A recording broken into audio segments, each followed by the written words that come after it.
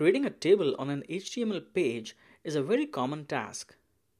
The DataTable Jquery plugin provides advanced controls like sorting, searching, etc.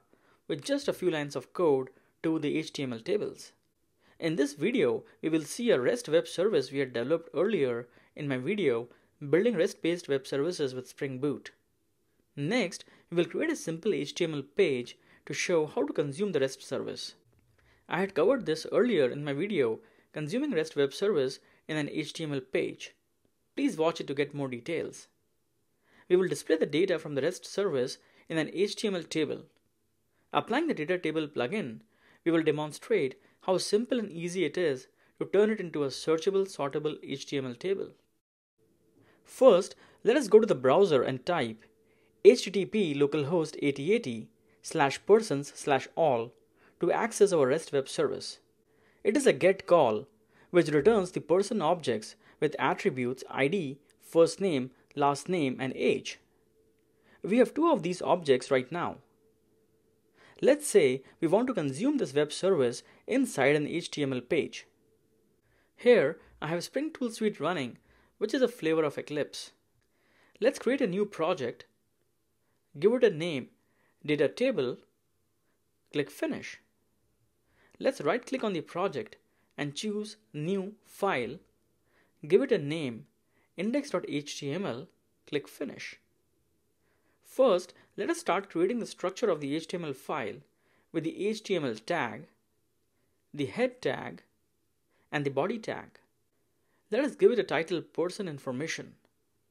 Let's put a meta tag here for char set as UTF-8. At this point, let us take a look at the DataTable plugin.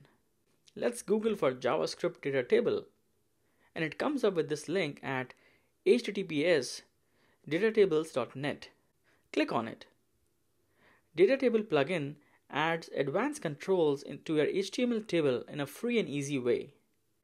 All you need at the very basic is to include a few JavaScript and CSS files and call a Jquery function on the HTML table. That will result in a table which can be sorted by clicking on the columns. There is search provided for the table.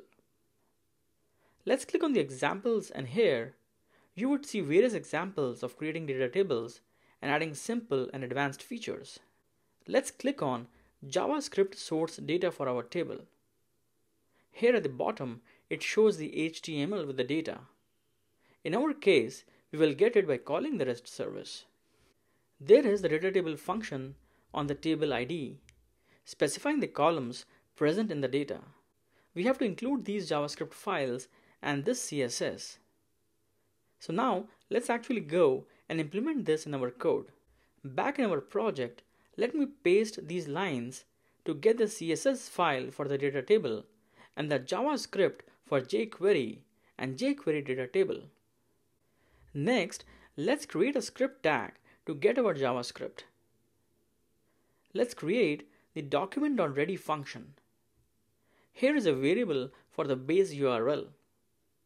Let's create a new XML HTTP request variable. Open it for a GET call, appending to the base URL /all to create our final URL. On our ready state change function, when the status for the call is 200 or successful, then we obtain the result in the persons variable by invoking json.parse XML HTTP.response text. If you want to get a more detailed explanation, please watch my video Consuming REST Web Service in an HTML page. At this point, we have our JSON data. Let's say we want to populate a table element with ID example. Let's create the element in the body. Using Jquery, let us get the table element with ID example, call the DataTable function on it. Using data, we provide the source of data as persons. Then we specify the columns as in the data with names ID, first name, last name, and age. Let's create a header row with the labels. Let's surround it in t-head. Similarly, let's create a footer row. Let's copy this over here. Oh yes, we have to complete the AJAX call by xml_http.send. That's it. This is a standalone HTML page. So here it is in our file system. Let's click it. It opens it up in the browser.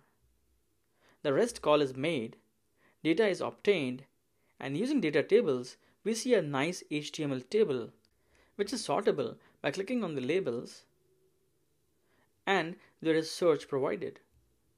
So how easy it is to achieve this by just a few lines of simple data table configuration. Pretty cool. In this video, we first saw our existing REST web service. We consumed it in the HTML page, and then using DataTables, we were able to create a sortable and searchable table. Thanks for watching.